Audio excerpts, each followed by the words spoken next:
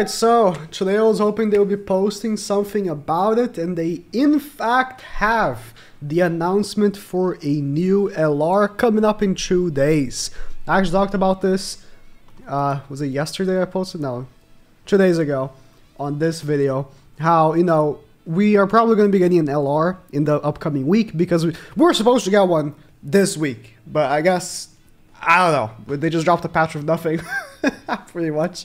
I guess I will just spread it, which is whatever. But get a new LR, and I was theorizing, or at the very least hoping, it was going to be DN. Because I was like, I think King or DN would be, or Bond, King, or DN would be like the prime suspects for it. But, you know, who knows. But I was kind of hoping it would be DN, because DN is a character that has been off meta for a while now. Apart from Queen DN, of course, but I was mainly hoping for the small DNs. But in any case, this teaser is very interesting. It's just a feather, right? And this could mean so many things. I'm going to be looking over, so I think the Japanese... Google Translate is going to be working better on Chrome. I'll be right back. I usually use Opera now because I find it should be a better browser, but their built-in translation is non-existent, so the plugins you use are garbage. But in any case, I think, so majority of people are talking about it being a goddess. So Sauriel, Ludociel, you know, the feathers, right? But feathers could really mean so much. If you look at last time they teased a festival, they had a pillow that, you know, looked like it would be King's pillow, right? And we're like, okay, it's gonna be LR King. But in fact, it was LR Liz, because of the crown that was on top of it. It's like a princess. A feather can be Winged King. He has wings, because just because it's a feather doesn't mean it's an actual feather. You know what I mean? Like, it could just represent wings. With how they did it last time, I am not so sure it will be a goddess. But if I was to just be very literal with it, I think Red Sauriel would be my pick. Mainly because I think he is the most iconic old Archangel that we have in the game. As in, Red Sauriel, when he came out, he was so good, and he remained so good for a while. He's like terrific in PvP and PvE for a long time. I think that if I was to pick any Archangel to become a LR, it would be Red Sauriel. Now, see, the other ones, I think, you know, Tarmiel, does Blue Tarmiel even have... I guess it does have significance as well. Blue Tarmiel, it just doesn't hit the same, you know what I mean? Like, Blue Tarmiel does have some significance, not gonna take it away for him or anything, but I just think that Red Sauriel represents it better than Blue Tarmiel. But, you know, it's not like it makes a difference, really. When you look at LR Liz, Red Liz has no significance in this game at all. This version of Liz has zero significance in this game. Green Liz has significance. Blue Liz even has significance. Red, zero. And they still picked Red. So, I don't know, man. You know, it could really just be anything. Obviously, they're not going to pick Mael. He's just way too recent. Could it be Ludociel? He also was very, very, you know, represented for a long time.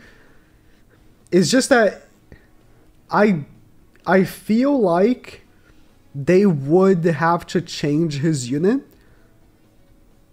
so much when, you know, Red Sauriel, I mean, obviously they're gonna have to change the units a lot anyways, but I feel like Red Sauriel, out of the Archangels, would be the one that, you know, that you just go through his passive, right? He already has the built-in basic stat increaser. They could just expand on that, make his stats super high, and then make the basic stats even higher that he's giving, right? I don't know. Would they want to give an LR to a character that has a Grace? Who knows, right? But I'm still not so convinced that we should, you know, leave out King off the table. Mainly because, like I just said, like his wings don't look like they have feathers, right? Obviously, because they're fairy wings. But I don't think it's that literal. You know what I mean? I think that they kind of throw you off with that teaser, just like they did with Liz. You could tell me, oh yeah, the crown, of course, but that's hindsight. Like everyone was thinking king because the pillow. So I think there's still a chance for a king festival. But if I want to be too literal, yeah, the archangels are the better odds. Red Sauriel, Blue Tarmiel, and Blue Luciel are, you know, the people that everyone's gonna be thinking about. But if you look at, you know, Liz and how it was Red Liz, there's nothing stopping them from making Green Sauriel DLR. Or even Red Tarmiel, although Red Tarmiel, no, please no. Please no. Please no. Red Tarmiel as a link is already like a troublesome to this day. There's no need to enhance it further, right? I think Green Sauriel is a character that's still kind of relevant in some like PvE activities here and there. I would love for him to become meta relevant in PvP because I do love counters. Although we have just come off of a counter meta with the unknown team recently. It's whatever, you know, just make it again. I don't care. But with him as well, he's already giving, you know, the crit damage to Archangels. He can just expand this much further. Because, you know, if you look at any of the LR passives, like they keep the passive that's already in there and then they just add stuff. I guess for the Lucia it would be the same thing, right? I was thinking they would have to change because I just don't think that they would have this passive and enhance further.